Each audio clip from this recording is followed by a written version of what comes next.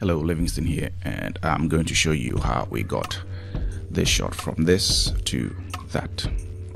I posted these images last week and people were quite interested in it, so let me break it down quickly for you to see. If I turn down the exposure, this is the picture in the studio. You can see the backgrounds and all the lines behind there. Let me reset that, and quickly let's jump into Photoshop so you can see how this was done. So this is the original image, and when I bring it in here, I'll do my basic frequency separation, dodge and burn, and then color correction to bring in the contrast, to clean the skin and all. Now let's create the 3D background, the CGI 3D background. So the first one that I did was this. So you can see that that's half of it, half of the left side of the wall being created, and then I would adjust it a little bit.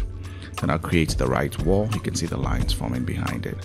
Then I'll adjust that one as well. So that's a different color shade. It's a bluish shade.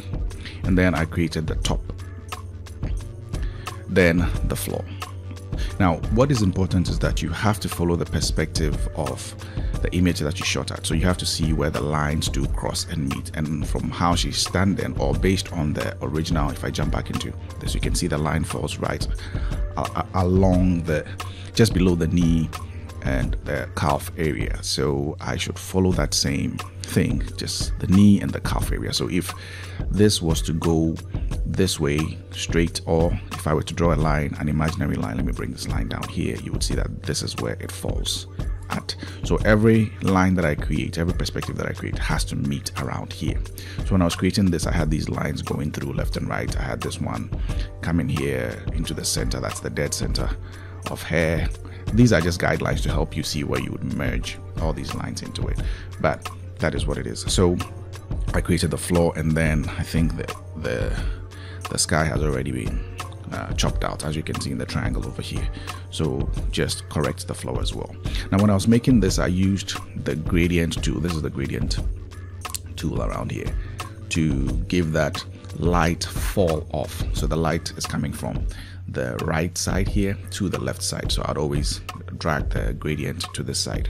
And since this is the background, the light would hit it first and then it would get darker down here as the shadow falls in. So you drag it along like this. But this side, the light wouldn't hit this right wall. So you wouldn't put the light so much over there. So you darken it up. That is what those gradients above the right wall in this layer was for.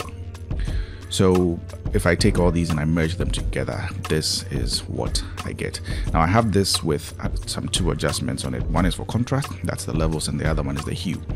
So I matched the tone of the model's outfit, which is sort of like teal green, to the background that I created. So this group copy is a merged layer of what I just created below.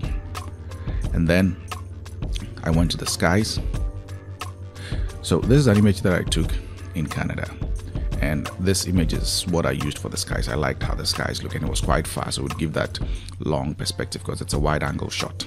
So if I take that and I bring it here, if I throw that on the sky space that I created, you would see it fall over there. So that's a small section of the larger image that I took, and then I color graded that to bring it into the green tone as well, and that is all in a group. So finally I need to take the model out so that I can separate the background from the model. So that's what I did over here. I selected it out, and this is what it is.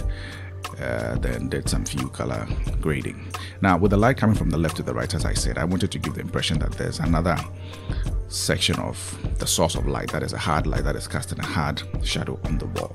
So I used the curves layer, and then I increased the exposure a little bit, and then just matched the hard light of it. So this is what it becomes, and this is how this image was done. Now a key thing here was to blend the original background with the background that I have created, the CGI background that I've created. So if you come down to this layer, you can see that the opacity for this layer is really low. That's at 28.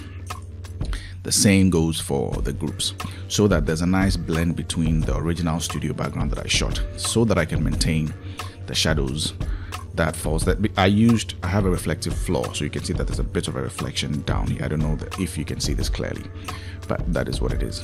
And One more thing that I need to mention is that I created that this layer is to add a texture to the background, to the wall, because walls are not smooth.